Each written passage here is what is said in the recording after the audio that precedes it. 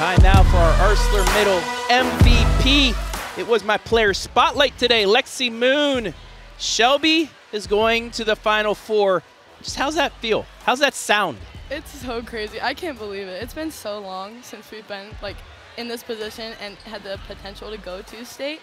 And this is just so crazy that I get to be a part of the program that did it. It's so fun. All right, so they took the 1-0 lead.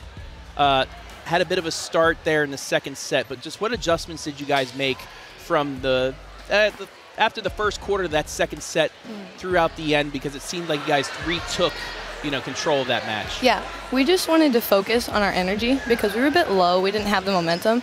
So we needed to build that up, and then Coach O told us to work on our blocks and to press and where to cover because they were hitting some spots that we weren't really prepared for, but we just made those adjustments and we got to it.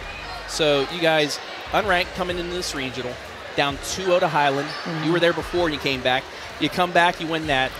You knock off another state-ranked team, and you're an unranked team going to Dayton. You're going to Dayton. You're one of Final Four teams. I asked how it feels, but just as a whole team, was this something that you guys knew you could have in you at the beginning of the year? At the beginning of the year, I don't think this was on anybody's radar that we could, we knew we could make a deep tournament run, but I didn't think, we could make it this far. This is just crazy that we're here. I'm glad that we, saw our potential, about halfway through the season. We're we could really do this, and we did.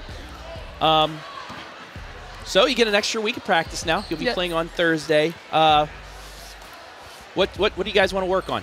What do you guys need to work on to go up against number 4 in the state semi? I think we're really going to work on blocking and getting the blocks closed, and then probably off-block defense. So when we get a touch, making sure we're getting all of those balls and just full effort all the time.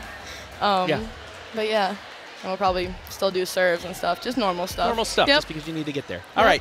Lastly, as always, you want to look into the camera and give anybody a shout-out you want. Go for it. I want to thank my team so much for being there because we have so much fun. I thank Coach O for everything that you've done for us. Thank you to my family for all the support, and thank God for this opportunity. There you have it. Tonight's MVP, Lexi Mohn, is Shelby. Staying alive. Thank you. They're heading to the Final Four. Thank you.